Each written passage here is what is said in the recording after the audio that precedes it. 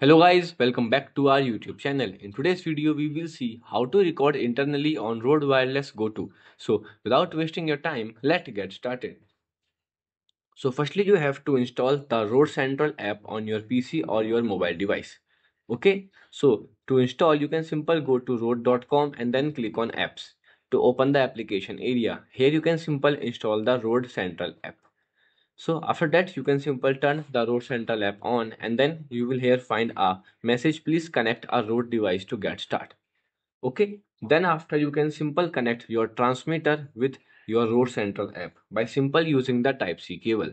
Okay, so you can simply plug the Type-C cable to the Type-C port of Rode transmitter and then it will automatically detect the transmitter in Rode Central app. Okay, without need any permission. Then you can simply tap on it to open its settings. Okay, and here you will find the all recordings.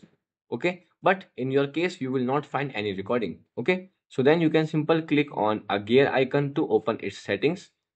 Here you will find here a first option is a record option. Right now the record option is turns off. Okay, so you can simply turn the feature on. So in record option you will find a three basic settings. First one, always.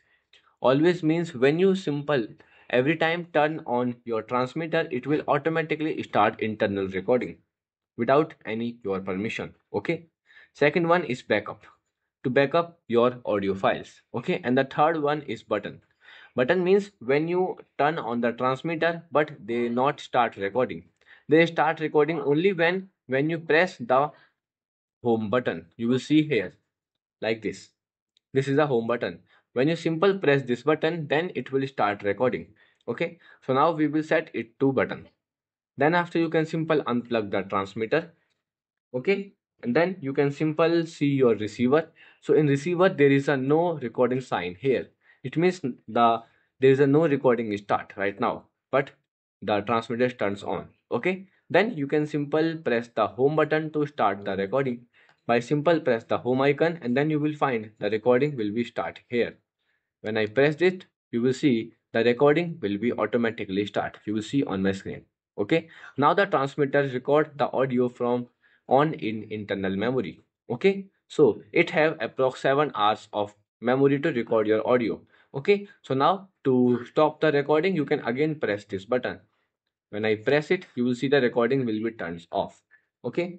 And also to extract the audio, then you can simple connect your transmitter to see the audio, to connect with your Rode Central app and then open it, and here you will find the recording. Wait, I will show you. It will take some time to accept. Here it is, the 20-second recording. Okay, so here is our recording. You can easily extract the recording by simple extract it, or you can play this recording. Okay, so and that's it.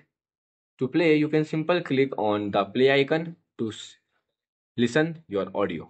Okay, and that's it. You are now easily see how to internal record on Rode Central, sorry, in a Rode Wireless Go 2. Okay, so if you found this video helpful, don't forget to like, share and subscribe for more tech tips and tutorial.